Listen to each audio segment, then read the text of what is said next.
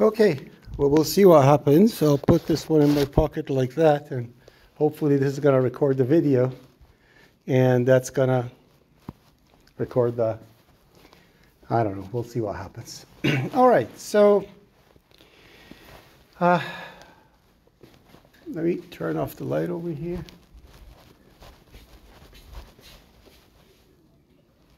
Oh, that's right. Yeah.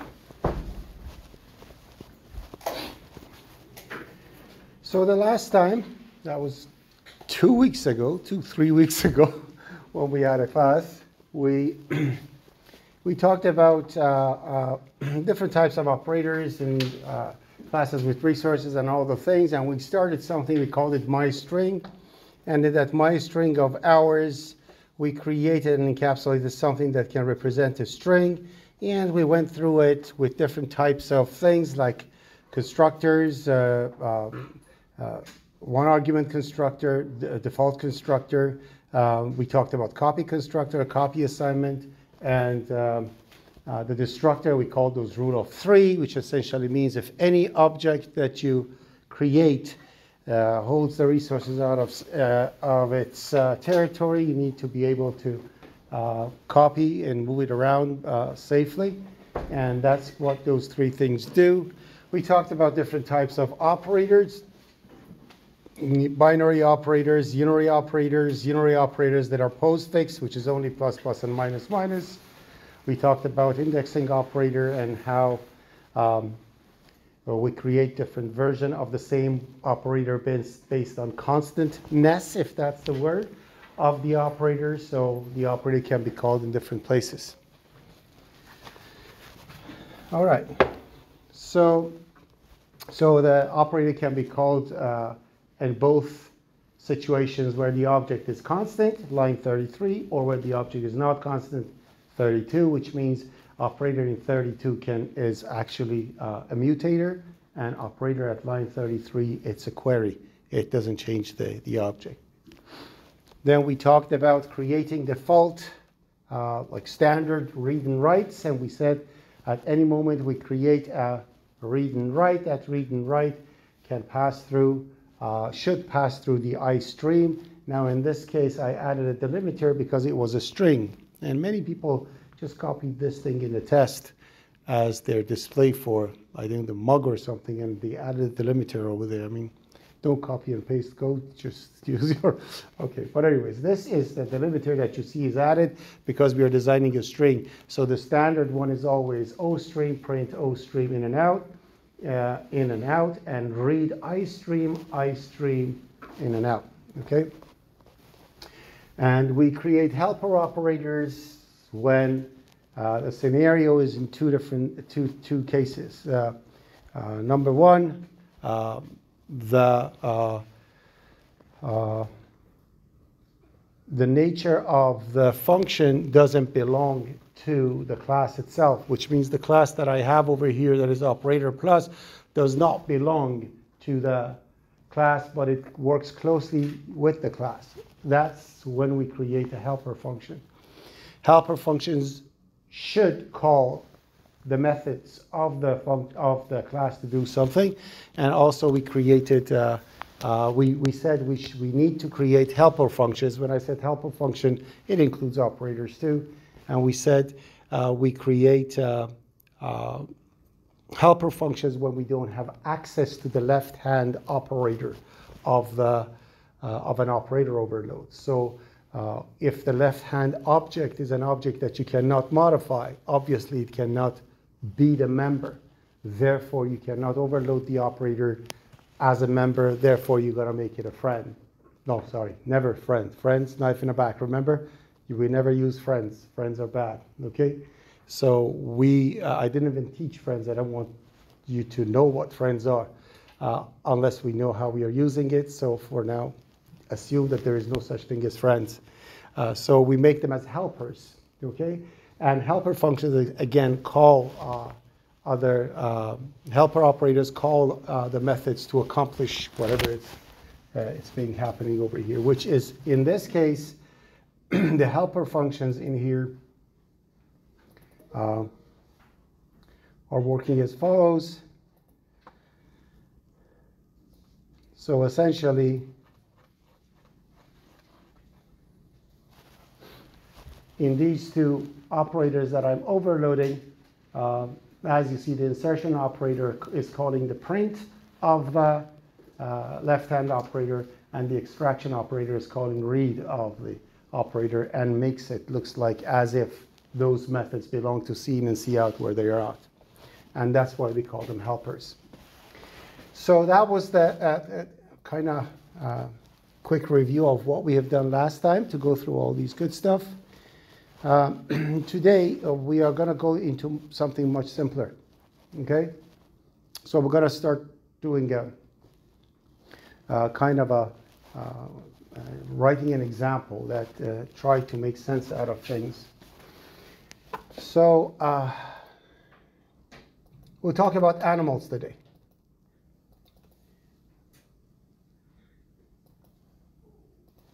So I want to design something that represents an animal for me in the system. Okay? So to represent an animal, my encapsulation of an animal is this very simple thing. Yeah, this is a silly example that I bring up every semester.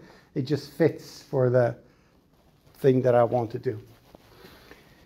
So as I was saying, my encapsulation of an animal is something that has some kind of a name, whatever it is. I have rule of 3 over here for absolutely no reason, because animal doesn't have anything outside of its territory. I just added it over here in case you want to try it and see if it, how it runs. And so completely ignore these rule of 3. The rule of 3 and destructor is just for printing messages so we know when they are called. Okay? And we're going to remove it in the next example. So next examples are not going to have a copy and an assignment. It's just for this one, just for the heck of it. So we say an animal has a name. You can extract its name. You can set its name. So you have a query, and you have a setter over here that sets the name of the animal. We have a constructor that builds an animal with a name, and if it doesn't have a name, it calls it nameless. So essentially, it has two constructors, a default constructor and a one-argument constructor. Also, an animal can act, can move, and make a sound. Fair enough? So that's my animal.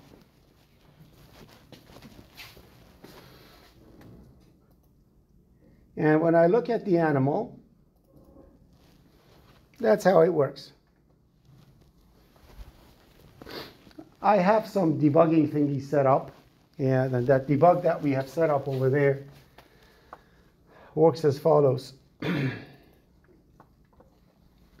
So it's a global variable debug. We talked about this before. So I set that thing to true to activate the messages up and down. And I have some stuff in my utils in here, filled up with some stuff. So I don't use string header file there. So all the things about strings are there. You can use them if you want to. I just copied it from somewhere that I wrote it some time ago. So my util has two lowercase stuff, strcat, compare, string copy length. Is it alphabetic? Is it space, trim, lowercase, some stuff. Yeah. Ignore it. Whatever is useful, use it. If it's not, then don't. And it has different types of get ints, and I have no idea why is it here. It's just copied it. That's it from somewhere. But I don't use them. I just use the debug over here. And obviously, utils is instantiated in something called ut. So if I go ut dot something, I can string copy and all the good stuff. So let's see how this animal thingy works. Essentially, the constructor, I set the name as you see over here. So it sets the name, and the copy constructor assignment, never mind about it. I set the name. I extract the name by returning the address of the name array, and I set the name by copying whatever value that is coming out up to 40 characters into name. And act, simply say act like animal, move like animal, sound like animal, and that's it. Okay? So that's what these functions do. So when my animal is acting, it's going to act like an animal. When my animal is moving, it's going to move like an animal. When my animal is making a sound, it's going to sound like an animal. And at the end, When animal is out of the scope, it's got to be removed from the object's got to be removed from the memory. Are we okay with this? Very simple and straightforward. So essentially, when I run my program, I wish I had a pocket over here so I don't have to wear this hot thing for the microphone. But anyways,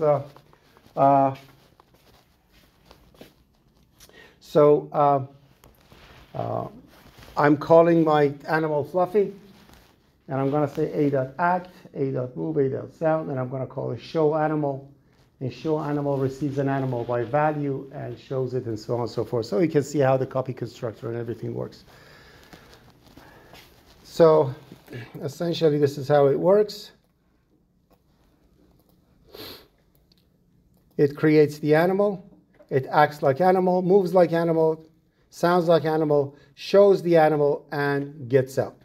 Program ended. Obviously, if I set the debug to true, you will see that all the messages will come out as when what is being called. So now, as soon as I come over here, it's going to say creating Fluffy the animal. So it's actually activating that. Then it's going to say act like animal, yada, yada, yada. When show animal is being called, it's passing a by value to x. Therefore, copy constructor would be called. Therefore, I'm going to have copying Fluffy the animal, setting to Fluffy, showing Fluffy, copying Fluffy animal, setting again. So all these copying and stuff happening. Their second copy is because I'm returning something by value. Although it's not being used, it calls the copy constructor anyway. So that's the silly thing. So careful not to pass stuff by value. It's not good for, it's very expensive. You don't want to do that. And at the end, remove the Fluffy there. Are we okay with this? Very simple, right? And now we're gonna, the next example, I think it doesn't have the copy constructor and stuff. So keep that in mind. But let's bring it up. So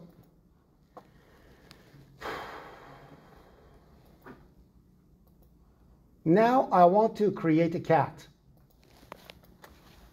Okay? Now, is cat an animal? Yes, it is, right?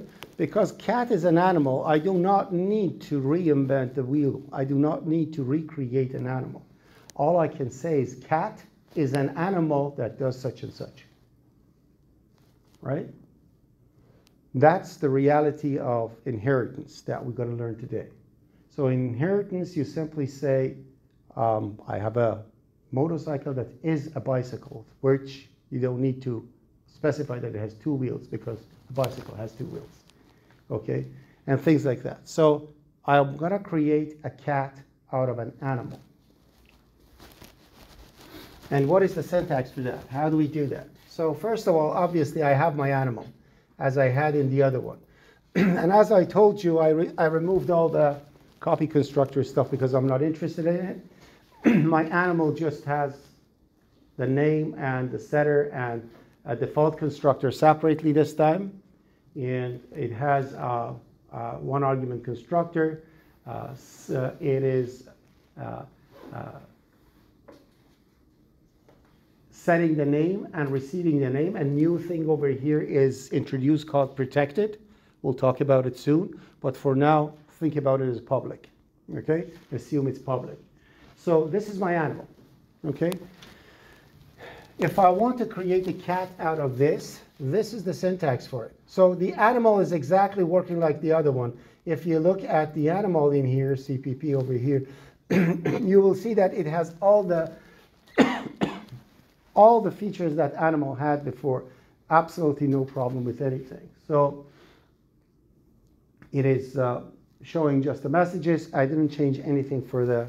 So when I made that name thingy protected, it again assume it's public. It doesn't make any difference at this moment. So it has all the stuff that an animal has. Now, how do we create a cat? A cat is created as follows. Oh, not like that.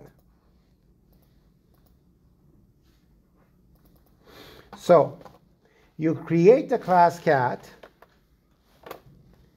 You create the class cat and column. When you put a column, it means is a, or in this case, is an, okay? Is a, okay? over here you have public. There is nothing other than public in our pay grade. Okay, so this public over here, just say cat is an animal publicly. Why public? We don't care. You can remove the word public. Just assume it's there for no reason. Okay? So cat is an animal. Okay? Because animal had a name, I don't need to add that one to cat anymore. It comes with the territory. It comes with the, good morning. It comes with the specifications of an animal. So I don't need to create it anymore. But a cat has one extra feature that animal doesn't have, and it's number of lives, right? So because of that, I'm adding that to it. So a cat is an animal that has certain number of lives, right? And then the rest of the stuff for the cat, I do it as I please. So when a cat is created out of animal, I could stop right over here and don't do anything. I could just remove everything over here and stop. And it would work. Cat would move. Cat, if you call cat move, it would move like an animal. If you say cat sound, it will sound like an animal, not like a cat. It will sound, because I didn't implement anything for it. Any of the features of the parent that I want to override, I can start overriding here if I want to make changes. And if I don't want to make changes, if what the parent had is good enough, I can just keep it. Remember, cat is an animal. It has everything that animal has. Okay? And there is no other hidden thing behind it. Obviously, when I'm creating a cat, I can default a cat. And if it's defaulted, obviously, I'm going to set the number of lives to 9. It was 9, right? I think 9 is the default number of lives for cats. So I'll set it to that one and whatever I want to do. And then if I want to set the name, I can set the name and pass the number of lives in case it's been killed twice before. And I can say act. If I say act, remember, this is something that you need to remember from IPC 144 or OOP, beginning of OOP244, which when you recreate a variable in an inner scope with the same name, it shadows the old one. Remember that? Okay? It's same thing with functions, with methods in inheritance. So if you create an identical method that overrides, that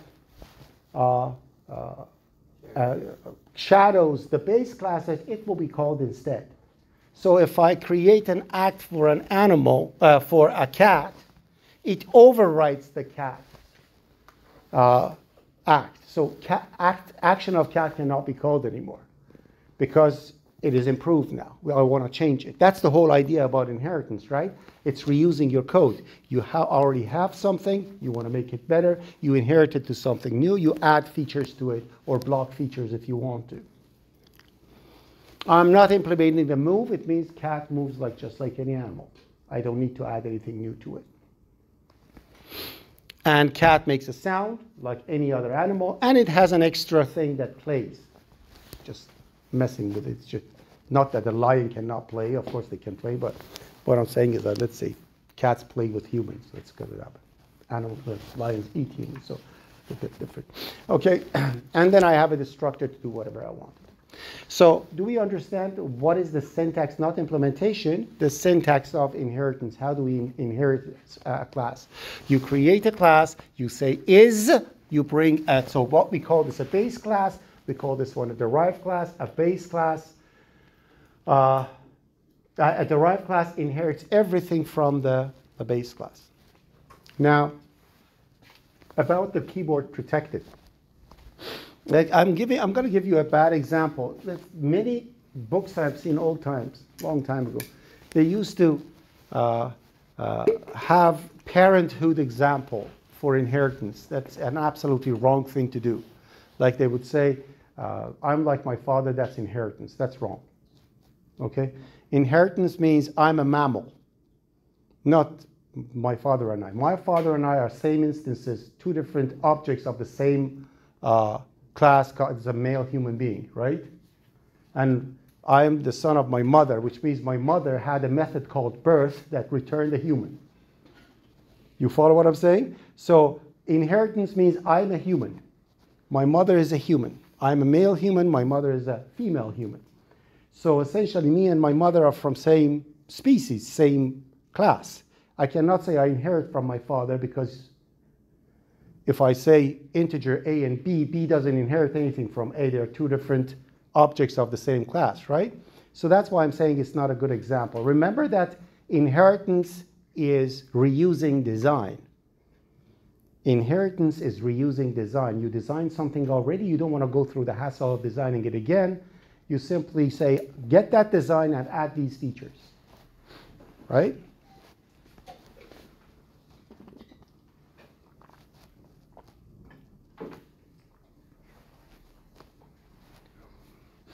So I can say I have vehicle, and out of a vehicle I have a car.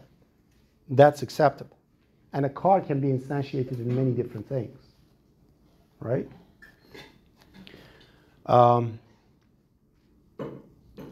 That's that. Now I'm going to go to the bad example that I told you to explain what protected is.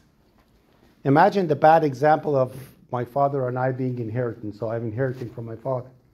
And let's say my father is rich and he has this, I don't know, a Bugatti or 911 Porsche or something is his favorite car. And he has a Ford Festiva, okay? So definitely Ford Festiva is something that I'm allowed to use, right? I can actually borrow that thing and go around with it. But that Porsche 911, I'm not allowed to touch, okay? So when I'm inheriting stuff from my father, the Porsche 911 is private. It means only my father can use it. I cannot use it. I can ask my father to give me a ride, which means I can use that Porsche 911 indirectly because it's my father's. But I cannot drive it myself. Where that Ford Festiva is protected, which means no one outside of a family is allowed to use it. But I can pick it up for a ride because it's protected. So when I made a method protected in the animal, what I meant is that all the descendants of animal can use that method, but people outside of animal are not allowed to use it. Okay? So going back to what we had before,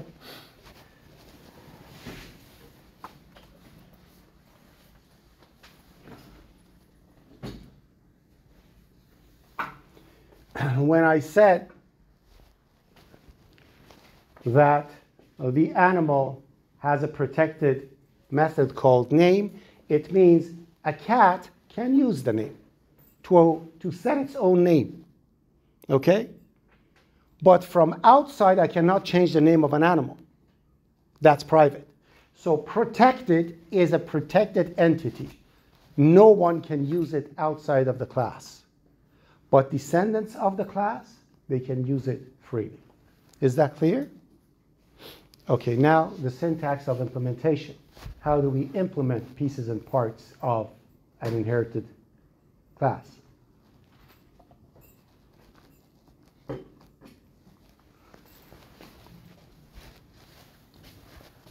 Okay, so let's take a look at how a cat is actually set. So remember the initialization area? You can still use that. So I can say cat, so I'm creating the constructor of the cat. And I'm going to say over here number of lives is 9. So I am mentioning that I want the number of lives to be set to 9. And I'm going to set the name to Garfield. And I'm going to go as defaulted cat with this number of lives, right? When you do not mention how to create the base class, always the default constructor is called. It doesn't matter what type of a constructor of the child you are using. When you create the constructor of the child class, derived class, if you do not mention how to create the base will be defaulted. Which means when this constructor is called, first the cat becomes nameless, because that's what the default constructor of the base class did. and then that nameless will be overwritten by Garfield. And then it's going to go on. So remember that. And in this case, we will see that name over here is not initialized in cat. It's initialized in the parent. But you can ask the compiler to create the base any way you want. For example, I create a two argument cat constructor, which I pass the name and number of lives in here. And then I'm going to say, I want the animal to get created with the name. So in the initialization area, I don't call it, I ask the compiler to invoke the base class's one argument constructor to build the base part. Remember, when we are dealing with a constructor of a derived class,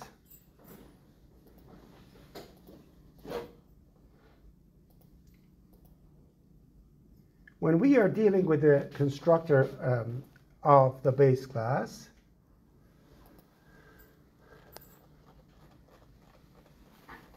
this is what happens.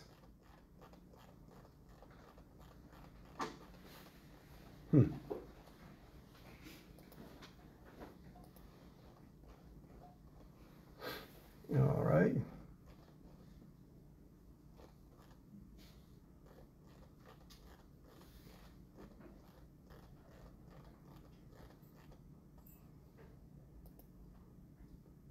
Let me draw it over here. That's easier.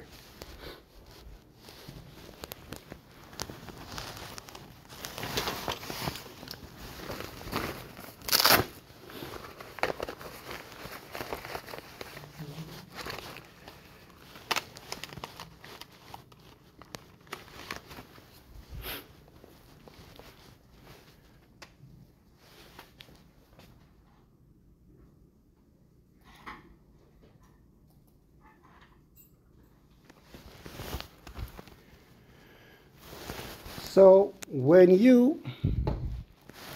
I just want to see my limit. That's my limit. So when you create the animal class, this is what happens. It creates the animal, and the animal has its name, whatever it has. Okay? That's the animal.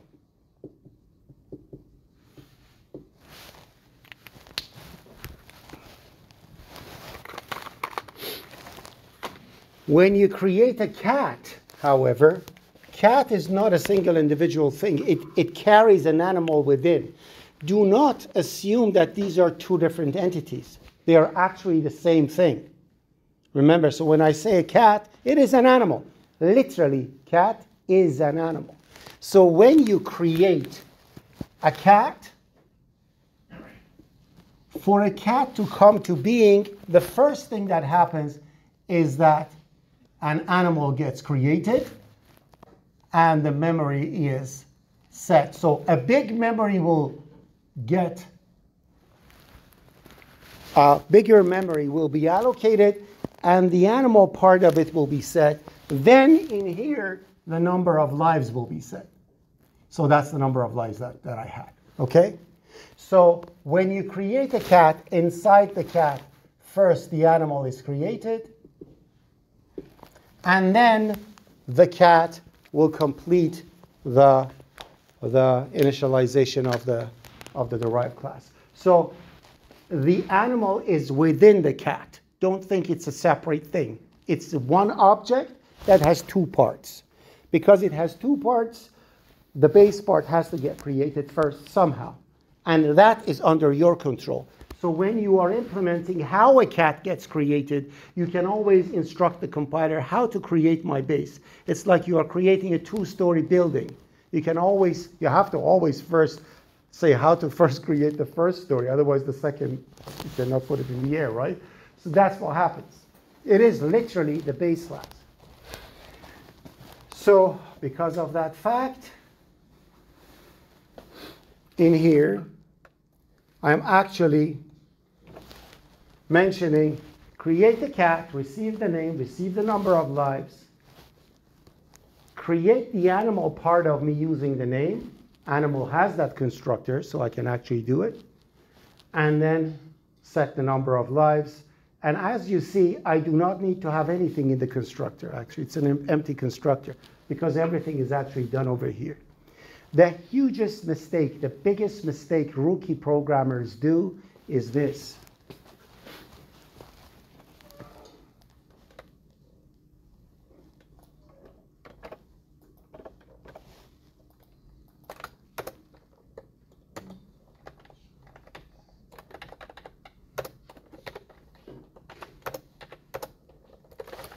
And they think this is doing the same thing. I'm creating a cat. I am having the name. I have the number of lives. And I am calling the parent's constructor. Remember I was screaming the constructors cannot be called? When you do something like this, what's going to happen?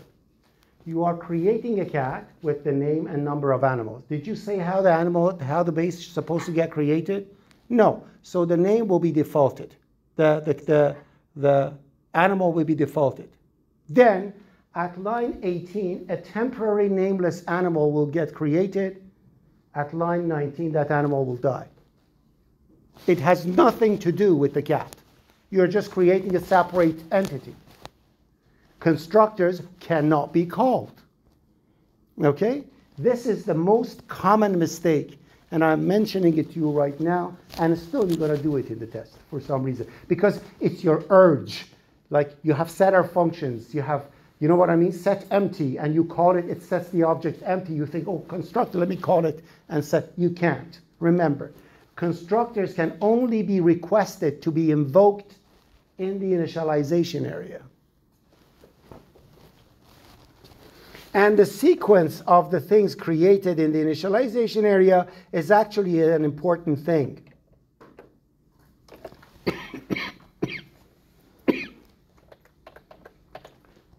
If I'm coughing, don't worry, I'm not contagious. I had all the drugs known to man.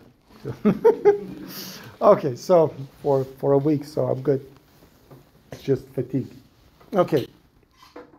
One of the good things about being sick is you lose weight. I lost like 2.5 kilos. Anyways, see, I'm much thinner now. Okay, so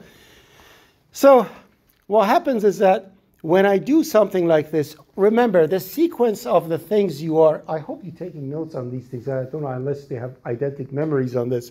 But in the initialization area, the sequence of things being initialized should be the sequence of things you have inside the class.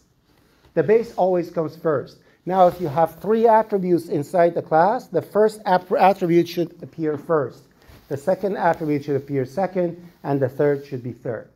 On Visual Studio, it's not going to give you an error, but if you get it to Linux, it's going to complain that the sequence of initialization is, because this is not setting, it's initialization. So it kind of needs to be in the order in which the class is getting created, which is top to bottom. Therefore, it should be the same. Now, so that's that. As you see, I am saying act, but the act of the cat is not the act of the animal anymore. So what it does, it's got to say act playful, calls the name of the thing, the cat, okay? And the sound is different. Sound says, I sound like an animal, and I say meow. So it's still using the parent sound. So you can always use the actions of the parent anywhere you want indirectly by using the name of the class and scope resolution and the name of the method. Remember, animal over here is not an object. It's part of you. It's part of the cat. That's why you don't use dot. You are telling sound of my animal part should be called. So it literally goes to the animal part and picks up the sound. And play is a completely different thing that an animal doesn't even have. It's an improvement that I have for the cat. And the destructor of the cat is the same thing. The destructor you don't need to mention. The destructor of because it's destructor, when it's destroyed, everything's going to get destroyed, right? There's an exception on that we're going to see soon.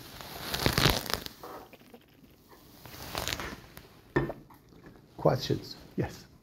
So I want just to make sure, you know, line 30, if there is case we want to override animal sound, we need to call it. You don't need to. We don't need to. Depends on the logic. Does your logic require it?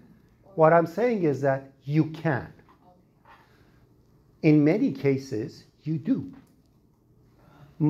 I can't say most of the time. It's a dangerous thing to say. Most of the time you do, then all the students start calling them. You should look at your business logic. See, does your business logic require to use the old method of the parent and then add to it, or you want to completely abandon it and create a new logic? It all depends on you. That's why I have, sorry if I'm making it longer because it's an important question. You can ignore it like the act, or you can reuse it like the sound. It's your choice. But if you want to reuse it, it's base class scope resolution method to call the base classes. I could call the act inside the sound if I wanted to. There is nothing to prevent this thing. You can. It's literally a method of the parent that you're calling. When I'm saying of the parent, don't think of it as a separate thing. When I'm saying it's a method of a parent, it's a method of you, but your parent's side. Remember that. Again, going to the bad example. My father actually was a teacher. He used to teach mechanics. I teach computer science. My sister teaches child psychology. So it runs in a family kind of thing. So when you think about it, I'm overriding my parents' teaching. I'm overriding, again, bad example. Me and my parents, I'm sorry if my back is doing I just have to sit for a second. So yeah, so what I'm saying is that, you see, never turn your back on the students unless you're writing something on a board. That's why I'm apologizing. All right. So yeah, so keep that in mind, okay? If you override, you can just ignore what you had before, which gonna bring us to the next thing. So first, let's run this and see what happens. And after we run this and see what happens, we're gonna continue with the rest of the thing to see actually what implications these things gonna actually create. So I'm gonna go to main and see what do we have in main. So in main, I am creating animal A, Coco, and I'm creating a cat called Fluffy. I am defining a cat as G for a default cat. And remember, you can always refer to a cat as an animal. So that's one of the things about inheritance. You can always use the address or reference of the parent to look at your derived class. Okay? You can always use the reference of the base class to refer to the derived class. But the problem is that if you do that, it will forget that it's a cat. Remember the rule of closest call. Any reference or anything that you have, closest method to that reference will be called. So if it's an animal reference, all the animal things are preferred. Okay? So we'll see what happens.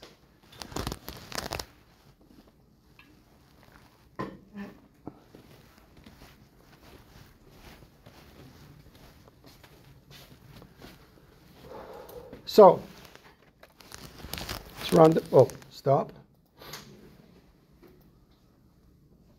I'm going to set this one as a startup. So remember, if you want to call different ones, you have to right-click on the project. Now, this solution is one of those that has many projects in it, okay? Because I wanted to improve on the previous one, that's why I did that.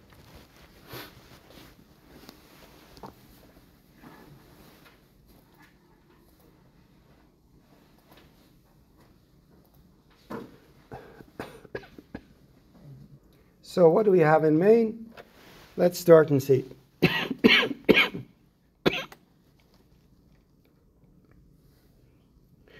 Okay, so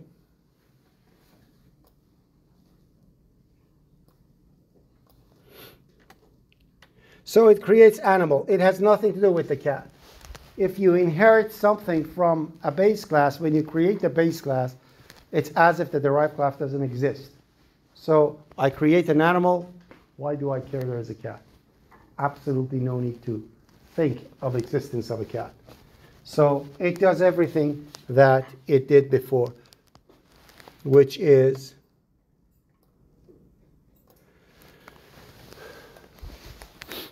it says overriding the, and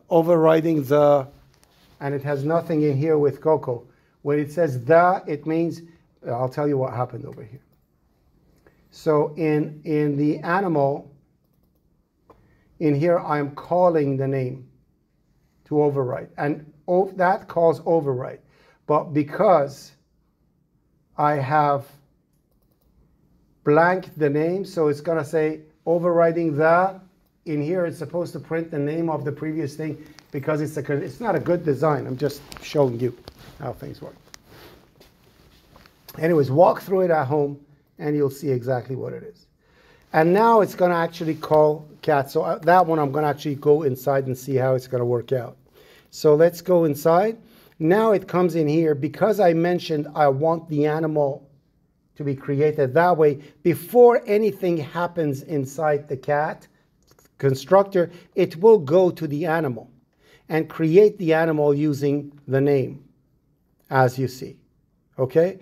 So it's going to say overriding the, and it's going to say creating the fluffy. And because the I keep using the name setter inside the constructor, and the class is created by default blank, it doesn't show overriding the thing.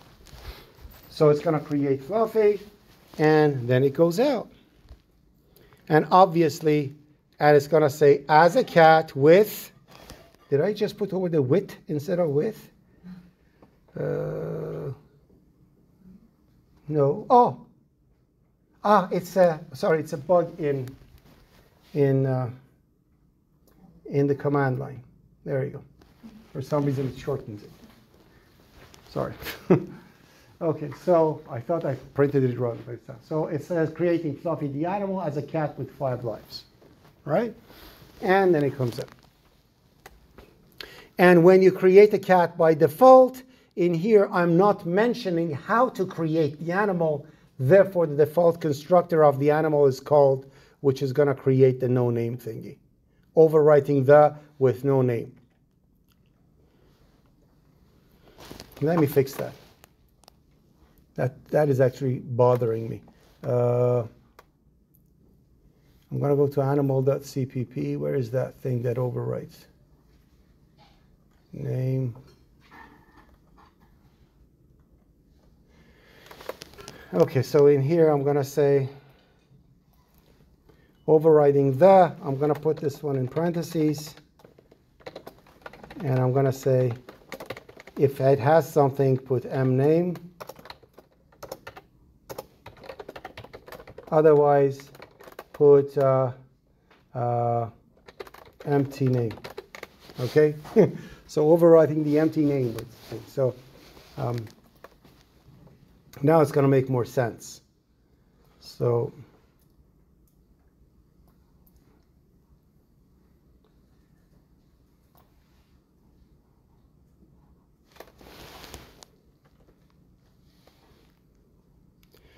now it's going to do this. So it's going to say,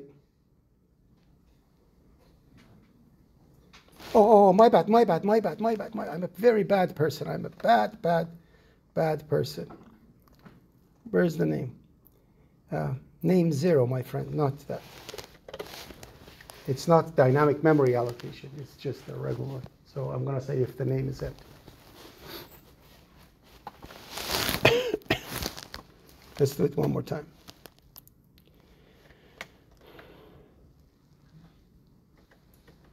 Hopefully you know what I did wrong, right? It's not dynamic, therefore mname has address of something, of those that something is nothing, but it has address of something. Now I'm looking at the first element and it's null because it's a string that is empty. So overriding the empty name with Coco, creating Coco the animal, and for the other one is going to be the same thing, overriding the empty name with Fluffy, creating Fluffy the animal as a cat with 5 lives. Now it's going to create the default the cat, and when it defaults the cat, it calls a default constructor, and it's going to say overwriting the empty name with no name because it's an empty one, and defaulting an animal with no name, and it comes out. Now it's going to come over here and actually overwrite the no name with Garfield, and as a defaulted cat with 9 lives. So as you see, when you do not mention how to create the base class, it will create it, it will call the default constructor. And that doesn't have to be default constructor. If I do not mention animal over here, it will happen the same way. So when I create a cat, if I do not want the animal to be set in any specific way, I just don't put anything in here. And in a 2-argument constructor, the animal will get created by default then. But if you don't do that, you must have a default constructor. If you don't have a default constructor, you're going to get a problem. You're going to get a compilation error saying that I need to default the animal, but you don't have any default constructor, therefore it's going to die. Go fiddle with these code. Change the things and make sure it fails on you. Okay?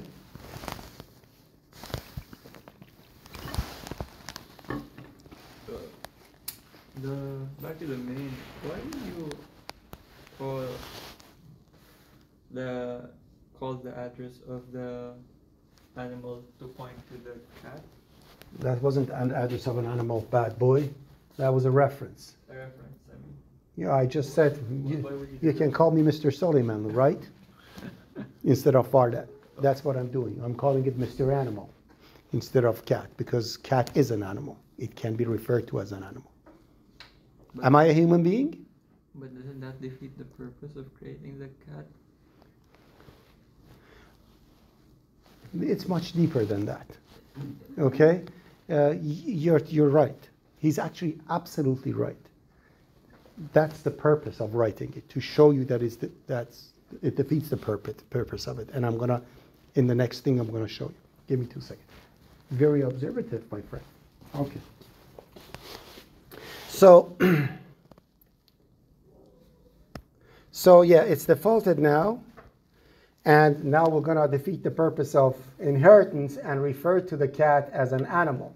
So if I tell the animal G to act, it's going to act playful Garfield the cat.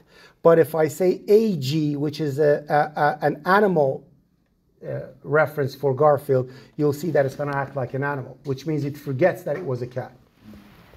Are we okay with this? You can. Okay, but that's the case. And then, so if I say cat, act, cat, move, see, act is overwritten, but move is not. So move is going to move like an animal, sound is going to sound like animal, but it's going to say meow afterwards because it's improved. Play is going to be playful, but an animal acts and move like an animal. Actually, this is obvious because this is literally from the main that we had before. No difference. Are we okay now at this point? Okay, so the next thing we need to do over here is actually, so that's that. That's literally the syntax of inheritance. Now, let's talk about defining the purpose. What happens when you actually refer to a derived class using the base? What are the implications for it? And what are the remedies for it? To be able to make the cat remember it was a cat, even if it's referred to as an animal. That's the beauty of it. So in object orientation, if you say, Mr. Soleimanlu, come and teach, I'm going to start teaching mechanics because my father did mechanics. When you refer to me with my father's name, then I'm going to start teaching mechanics. If you ask my sister, Mrs. Soleimanlu, come and teach, she's not going to teach child psychology. She's going to teach you mechanics because it's his parents' thing. To actually ask me to teach C++ object orientation, you have to say, Fardat, teach. So you should use my own. We need to know how we can fix this. And And there's problems with this too. So I'm going to go to the exact same thing, the question that Mr. Ashton, okay, had over here. I'm not going to forget your name. One of the rarest cases, because I'm very bad with names. But anyway, so let's see what happens. Go. Let's see what happens when I do this. So I have cat, P pepper, okay? And now I have an animal pointer. I am creating a dynamic cat in it. I can, right? Because cat is an animal. Therefore, it can be pointed by an animal pointer, right? You can show me, say, hey, look at it, a human, right? I'm a human. You can refer me to that one. I'm okay, right? You didn't say anything wrong. Animal reference find, it's to P. So AR is pointing to a cat, is referring to a cat, and AP is pointing to a cat. Okay? And obviously I have an animal by itself. Call it symbol. Now, as I mentioned, when we go through this, let me just check something not to ruin the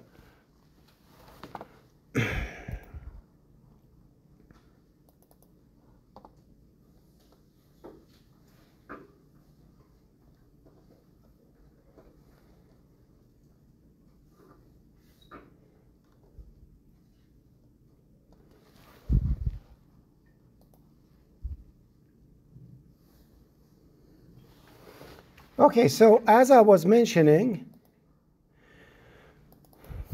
this cat actually overrides everything. It overrides the move and everything. Okay, so I overrode everything on the of the animal.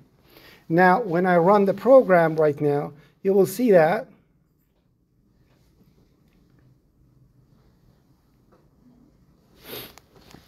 it comes over here. Obviously, it passes the thing to the animal. It comes over here, calls the name, and creates Pepper the animal. And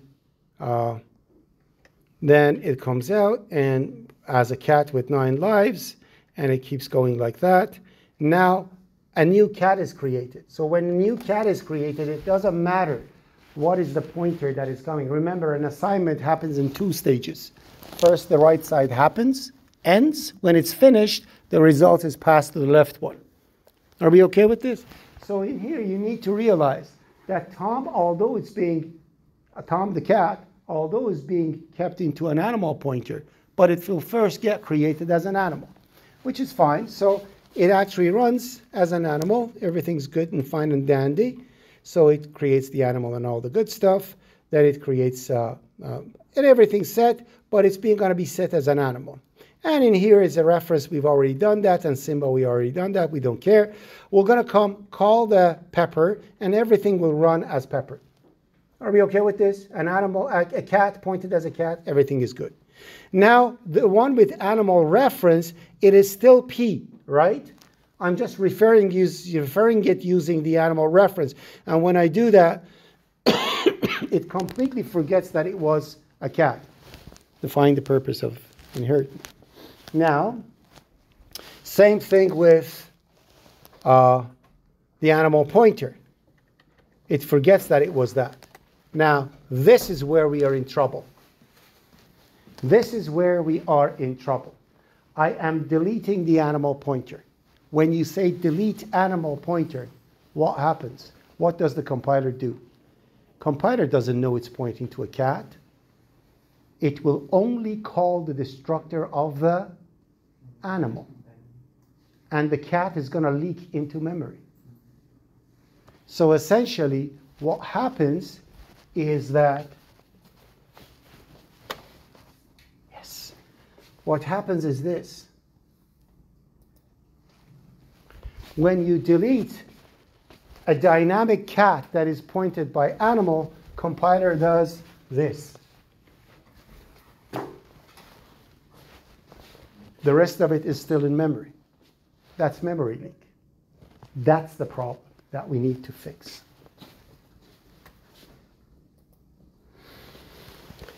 And then it keeps going further and further, and life is beautiful and everything is good.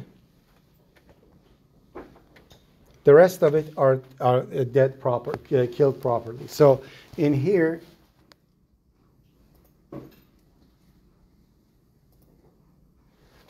as you see, removing Tom the animal, nothing from cat part. His cat part is not deleted. But when you remove Simba, the cat will be removed. Simba is an animal. But when you remove the pepper, when the pepper goes out of scope, because it was an animal with a reference of an animal, the animal part is deleted too. Both constructors, only one constructor. Okay? So how do we fix this?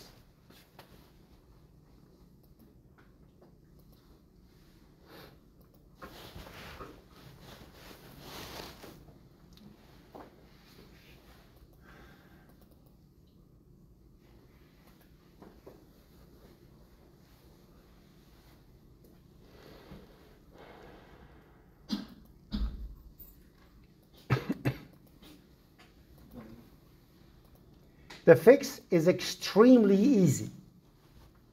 The only thing you need to do is that when you create a class, you should think, will this class ever be used as a base class? You have to ask yourself. So when you create a class, you should think, is this class will ever be used as a base class? The answer would be yes. If that's the case, if the answer is yes, in that case, you should see which one of the methods may need to be improved.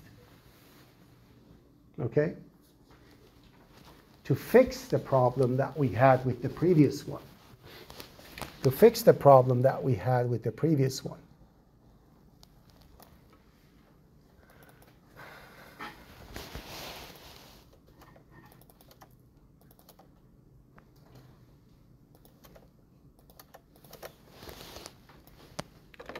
So the problem that we had with the previous one was that when we actually ran the program, what happens is that the animal parts didn't get deleted, and that caused problem.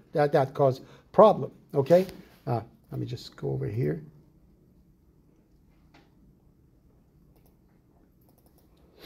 When we had a cat an animal pointer pointing to a cat, when it was getting deleted, it wouldn't delete the derived part.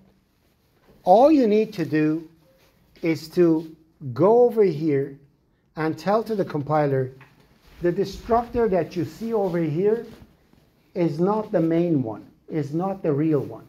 Look to see if something newer is in hand.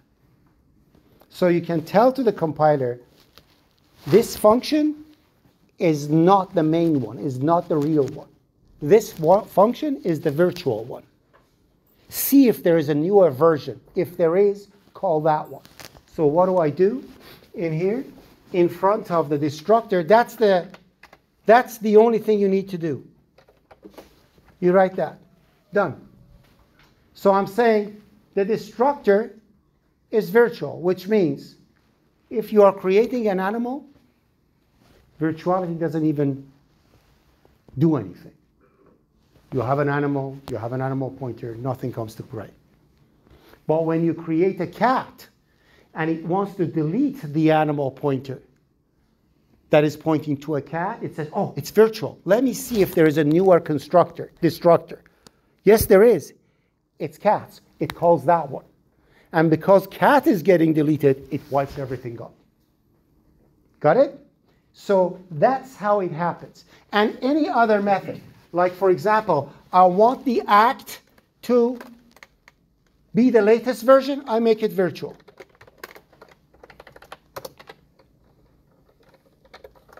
I want the sound to be the latest version always, I'll make that a virtual. So the methods that are virtual guarantees that no matter how you refer to a class, always the latest version of the function will be called. Always. That fixes the problem. Now, if I actually have, so let's actually go through it and take a look at it.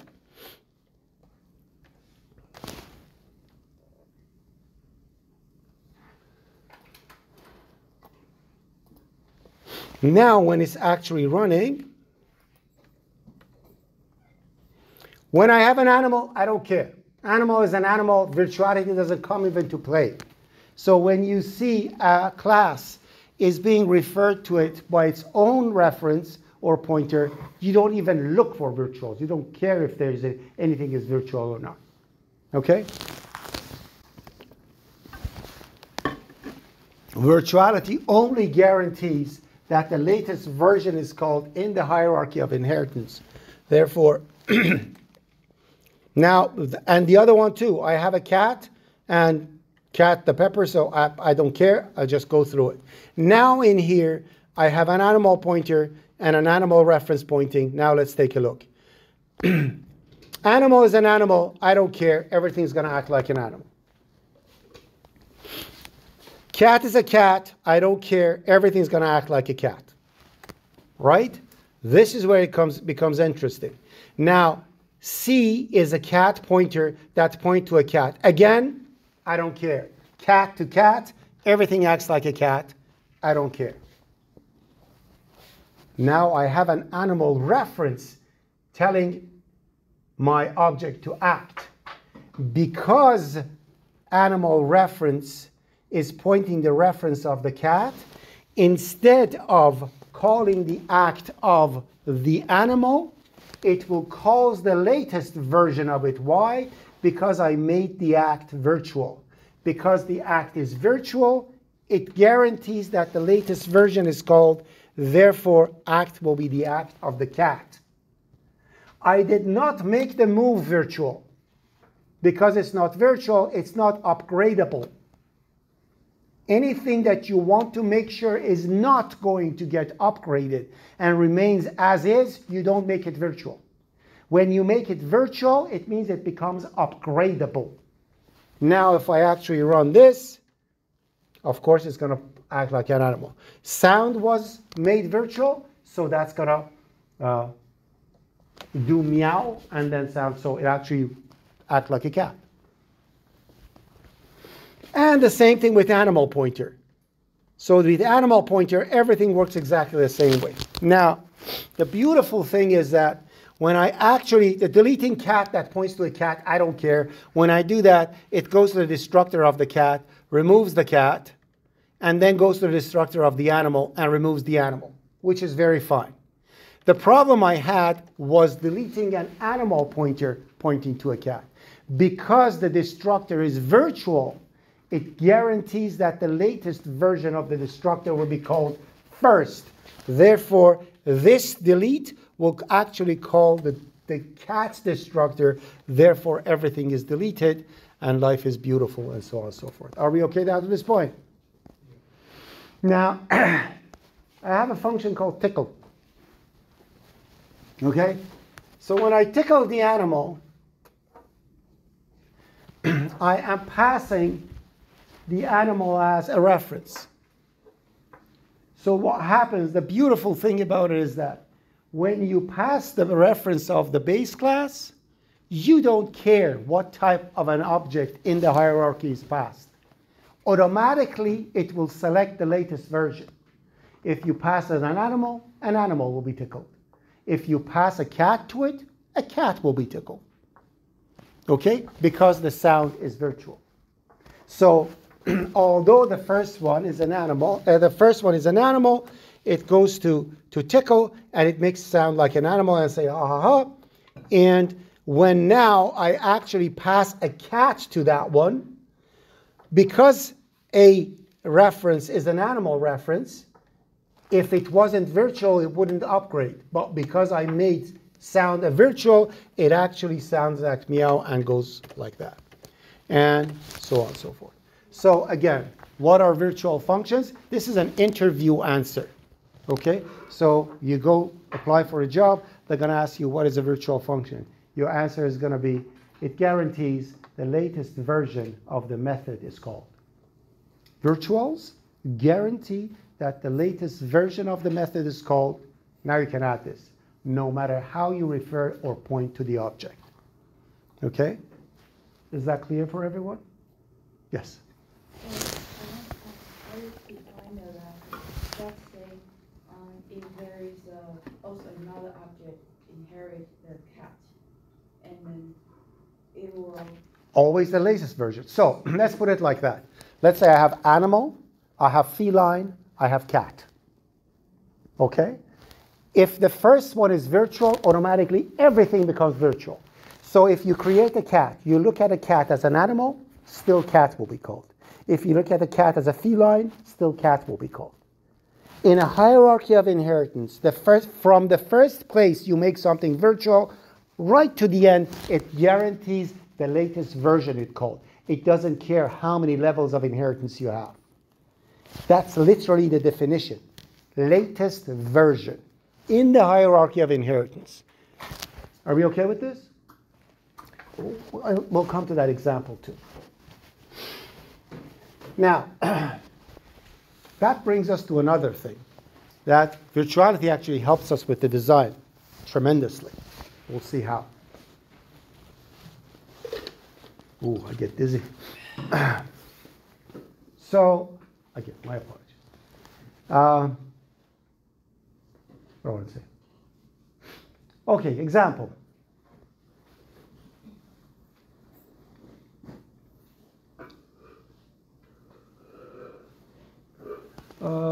What is your native language? Punjabi. Punjabi. My native language is Azerbaijani. What is your native language? Tagalog. Tagalog. Tagalog. Okay. Never heard of it, but I'm learning now. Okay. Tagalog. Thank you. Okay. Punjabi, Azerbaijani, Tagalog. Right? We know human beings can talk. Do you have any doubt in that? No matter where you're from, no matter even if you have never seen civilization ever in your life, you have some kind of a language, right? We know human beings can talk. Now, if you're a programmer, and I ask you, does a human being has a human being a method called talk? The answer is yes. And I'm going to ask you, implement it. Can you? How do you know? Bengali, Azerbaijani, or Punjabi? You don't know. You know it can talk, but you cannot implement it. You follow what I'm saying? Many of the methods that you create for objects, they're obvious they have that feature, but it's still not known until I actually create a male Tagalian language out of it. Tagali is the race too. Can I call it that way? Like, It's Filipino.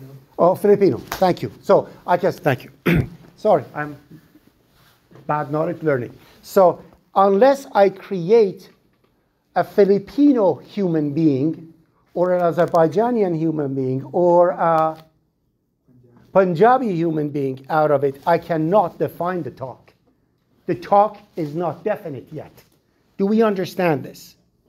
So how do we implement this? I want to tell that a human being is talk. I want to be able to enforce human beings talking without implementing it. So I force anybody who wants to inherit from my human to inherit talking. Otherwise, that human is not a human. How do I do that? Very simple.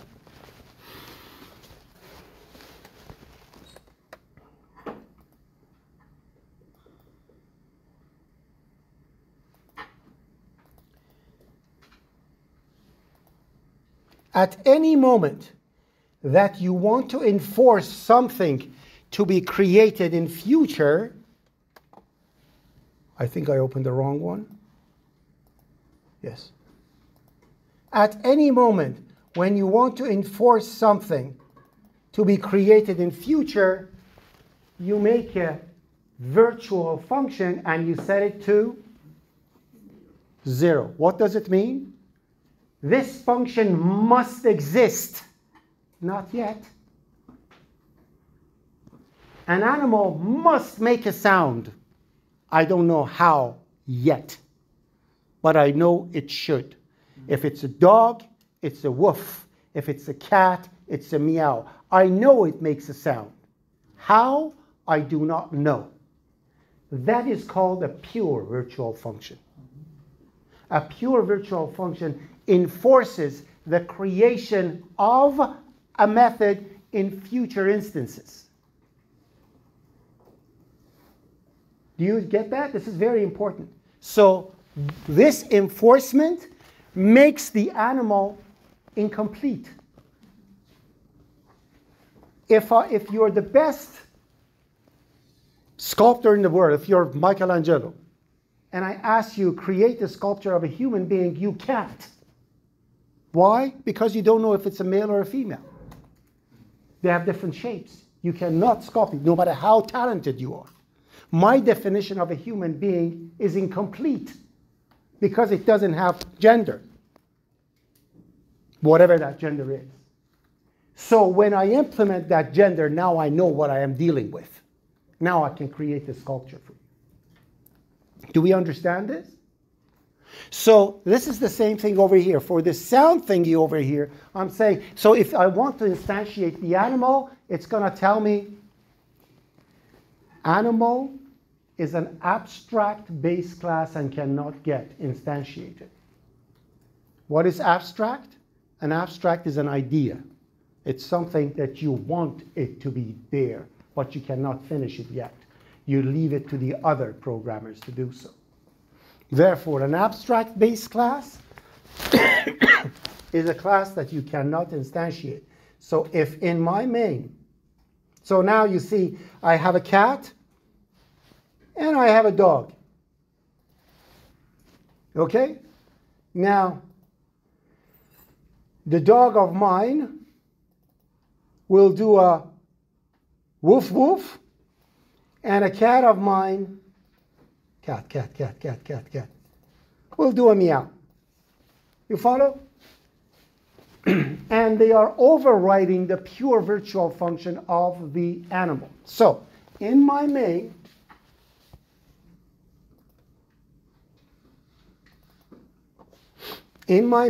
first of all, if I do this, it's not going to allow me immediately. If I come over here, object of abstract class type animal is not allowed.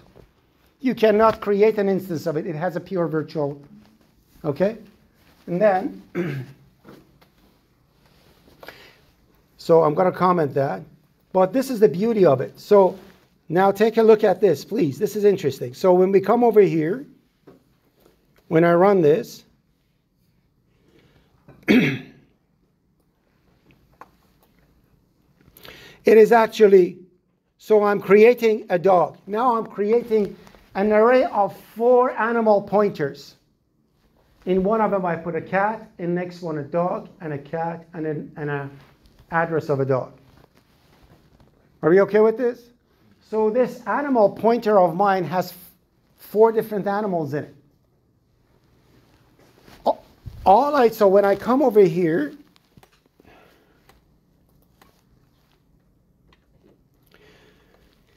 I say, hey, make a sound. I'm going to, at this point, when you are looking at the animal over here, P0 is an animal, right? Do you know how it's going to sound? No. Do you care? No. It is virtual. It knows which one to call. So when I ask the first animal to make a sound, it's going to say meow. The second one is going to say woof, meow, and woof. Automatically selects the latest version of it.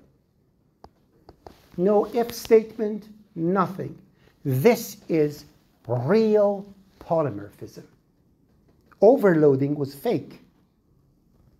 You change the signature different by thing. This one, the functions are identical.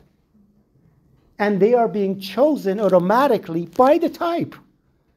You don't need to even think about it.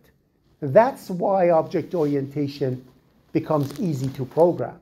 You can create much more complicated stuff because if you design properly, you design and you forget. Everything knows, all objects know how to get called to do their responsibilities properly.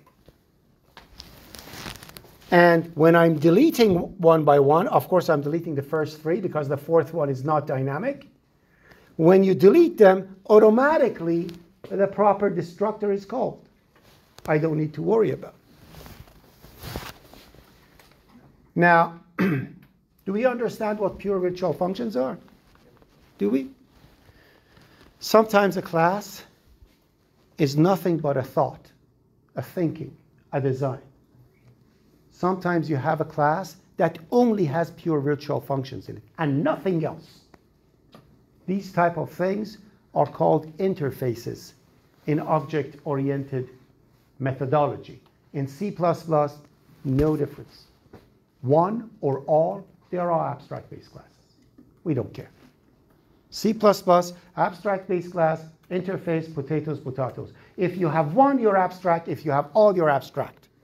But in object orientation, we call interfaces the classes who have only pure virtual methods in it and nothing else. Okay? Which is your, I think, milestone 2? Or is it 2? Yeah.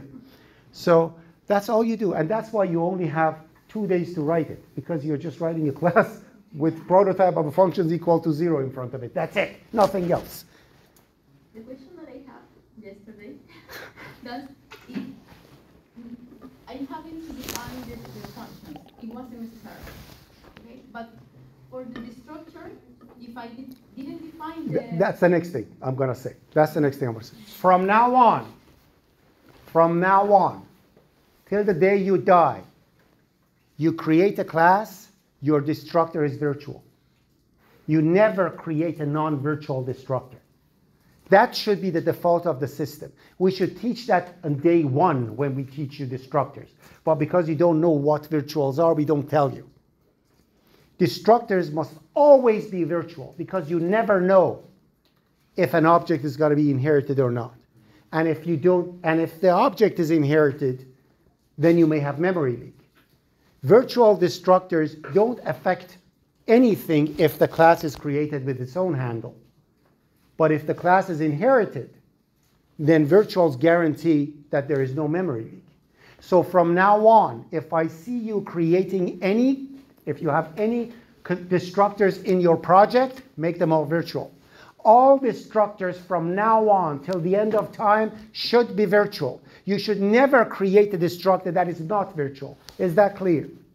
So it's the syntax of the destructor. Virtual tilde destructor. You don't create just a destructor. Yes? But the definition, we have to do the definition. No, you just write equal to default. If you don't, two things. All your classes must have a destructor, even if they don't need to. That's number 1. Rule number 2, that destructor must be virtual. And if you don't want to write anything in it, just write equal to default. So if I want the animal over here, so this is what I'm going to do. See, over here, virtual destructor. If I do not want to do anything in here, all I need to do is to say default. And that is the same as saying that delete and data. No, it doesn't mean anything. It means it's an empty destructor. It does nothing. All it does, it adds a virtual flag to the destructor. It guarantees that the latest version is called. It is not going to do jack for you. Nothing. All it does is a tag of virtuality for the destructor. So if your class doesn't need a doesn't need a destructor, this is what you write. If it does need a destructor, make it virtual and write the implementation. So we do not have a class that doesn't have a destructor anymore. You create, even if you are creating a structure that is not a class, create a destructor like that and make it default. Always. So from now on, all your classes must have a destructor. If the destructor is not required, you just put an equal to default in front of it. If the destructor is required, you make it virtual and you implement it. Is that clear? Okay.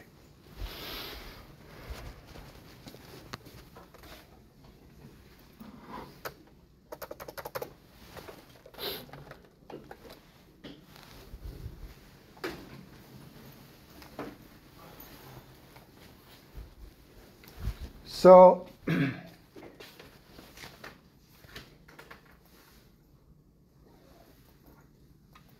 I think I can bring the next one in too.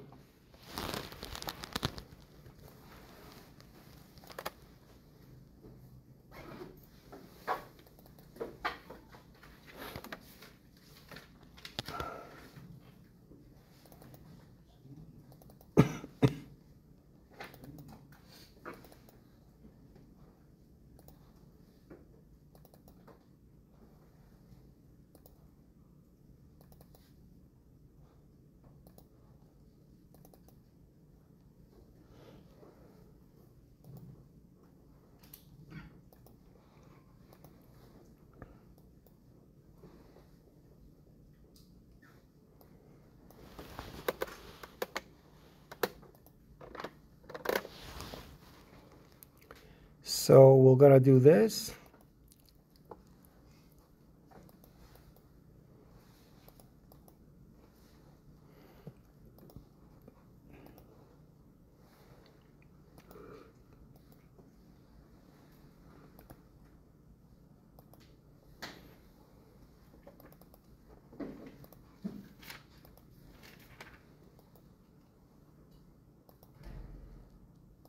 Therefore, now I can have an animal, and that animal of mine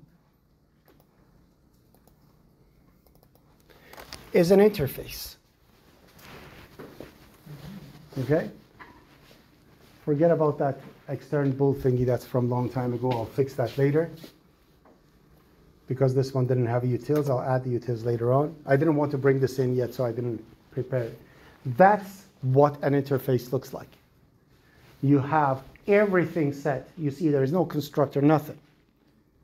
You set everything to 0 because they're all pure virtual, and you have a destructor that is defaulted. And that's an interface. Now, if we actually look at the classes, I'm going to prepare it for the next time. I didn't think that we're going to get here, but we got it. So now I have a pet that is an animal. And out of a pet, I have a cat. That is a cat. So I have animal, pet, and cat. And the hierarchy of inheritance goes further. And if you want to see the hierarchy of inheritance, you can always do this. You can create a class diagram, and you can bring the things so it actually shows I have an animal, I have a pet, and I have a cat. So it actually shows the inheritance to you. Just drag and drop the header files into the class. Add in utilities a class diagram, drag and drop the header files. It creates the scheme of what you have. So a cat is a pet that is an animal. Are we okay with this? Questions? Can you do that again? Right click on utilities. Okay, let me create it.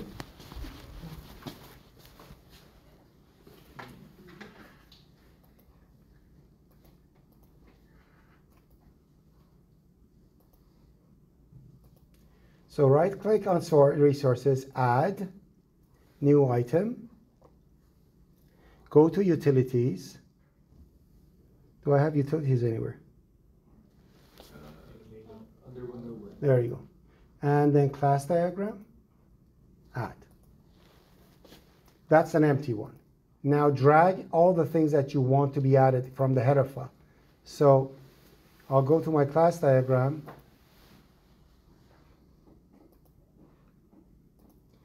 And I'll drag the first header file and drop it in there. And the next one. And the next one. I can drag and drop utils too, but I don't know what is in utils, so yeah, there we go, that's utils. It has nothing to do with anything. So, so this is what we have. And you can always expand this to make it to see all the properties and everything and see what you have in them. And utility doesn't belong, and the utils doesn't belong to anything, so it has only, oh, I double clicked so it opened it, so it actually shows all the things it has. Are we okay with this? Questions? Suggestions? Objections? The next day you are coming in, we are having a lecture. Remember that. Okay? I think that's it. Have yourself a beautiful day.